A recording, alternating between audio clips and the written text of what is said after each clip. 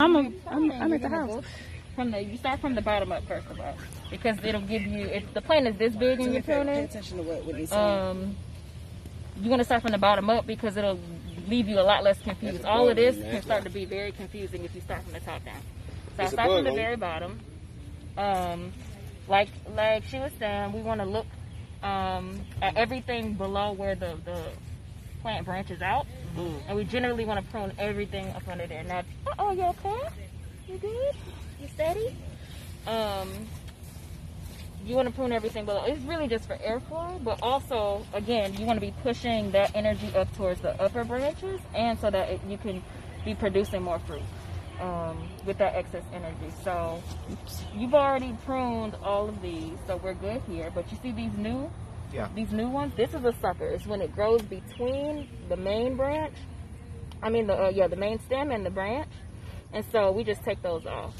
And like here, you see this one is big. It'll create a whole another branch. Can you see it? Yeah. So we just take that one off. You can use a tool. I just be using my fingers. When they get...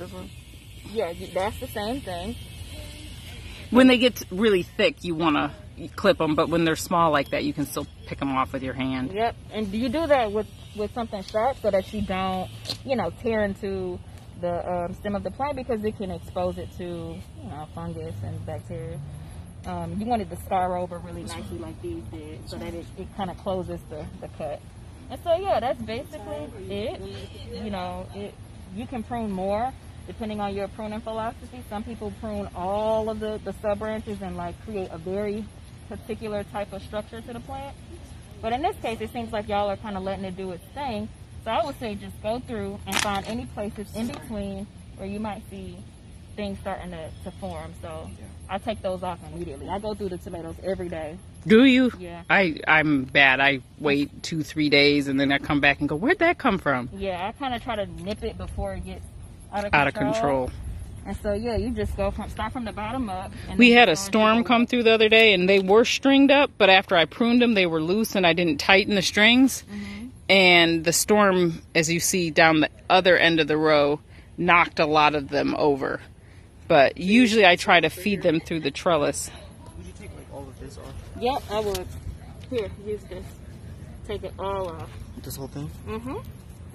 No, not this, not this. Oh, not just the little thing in between. Ooh. You just clip it off. Yep. And I just kind of throw it back into the bed and let it. You want to try some? Some compost. I'll do all my hands. Okay.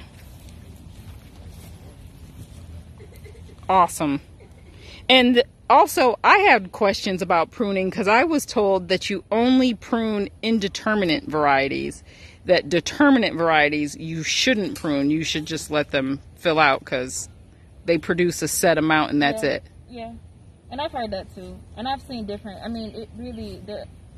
Lots of different philosophies. Yeah, I've heard 5 or 6 different philosophies on this. And I've heard that pretty consistently is with determinate types we would leave them. But indeterminate, you definitely want to hard prune and not feel bad about it, because you really want that plant to push that energy up to the fruit so that you can get as much as possible. That's the point of having that kind of variety.